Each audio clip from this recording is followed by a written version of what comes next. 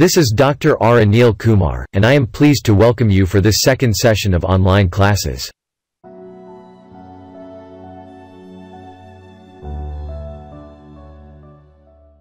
I hope you understood the introduction session on Adobe Photoshop.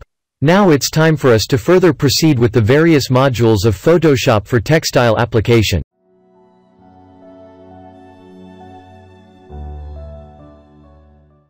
Now let us launch the Adobe Photoshop CS6. Here I will be demonstrating with the extended version of Adobe Photoshop.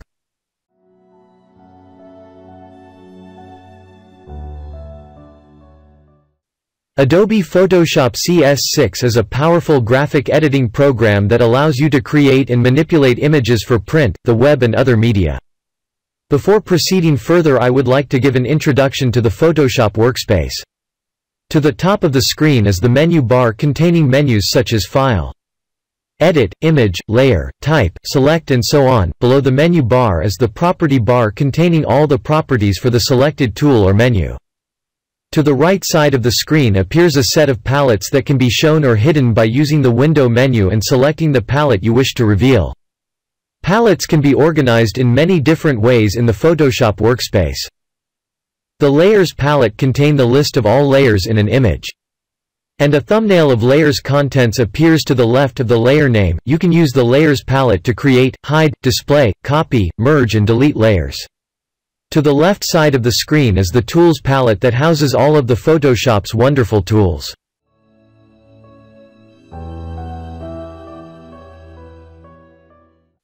Let us now begin with the module Textile Design. A textile is classified into weaving, knitting, non-woven, hand-loom, power loom, etc. Let's now learn how to create woven fabric structure. Select File and New. The new dialog box appears. Type the name as Plain Weave as we are going to begin with Plain Weave. The Plain Weave has a minimum repeat of 2 in warp and 2 in weft and keep the settings as pixels and the resolution to 96 pixels per inch and click OK.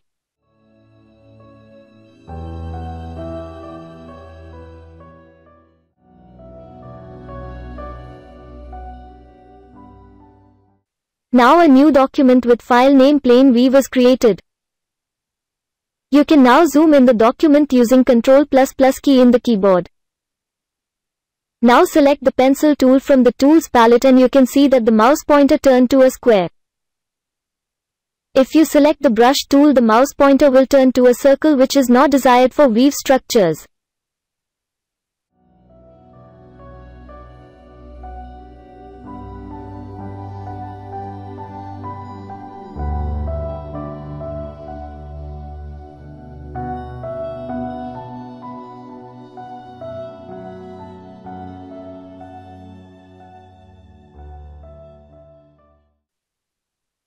Hence we use pencil tool to create weave structure.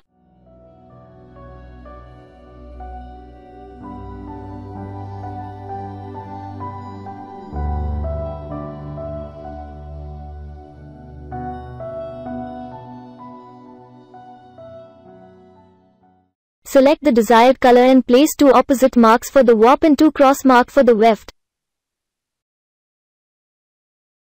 Now that we have done it, it is now needed to convert the image into a pattern. Select Edit and define pattern. The pattern name dialog box appears.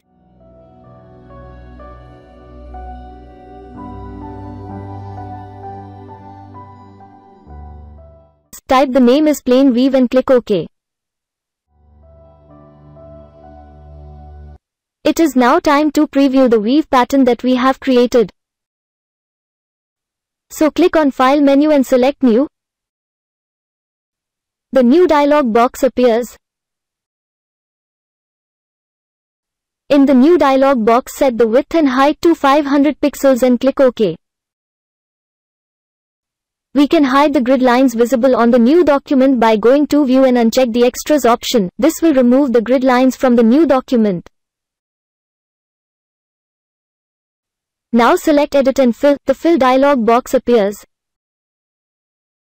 Select the pattern from the custom pattern that we have already created.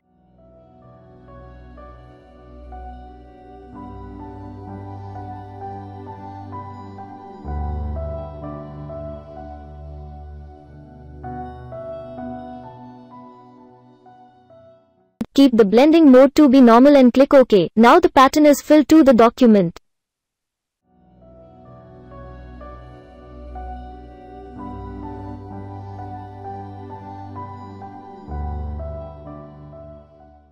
Press Ctrl++ to zoom in to see the weave pattern, and the final step is to save the pattern as fabric swatch.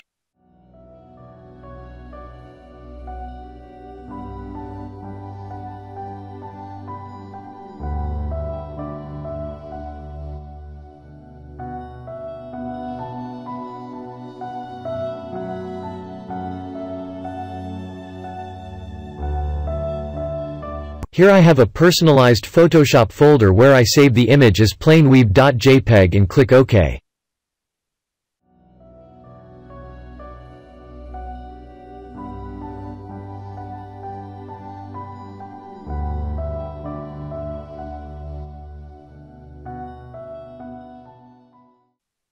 Now let us open the saved fabric swatch by going to File and Open and selecting the image that we had just now created.